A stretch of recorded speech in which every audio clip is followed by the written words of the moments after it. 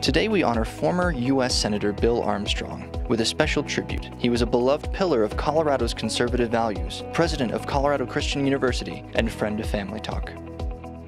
College is a difficult decision when, as a parent, you hear all the horror stories. They were taking a tour of a campus and they said, well, what's that building over there? And their tour guide said, well, that's the drug-free dorm. Hear about the positive learning space of Christian universities on today's edition of Family Talk.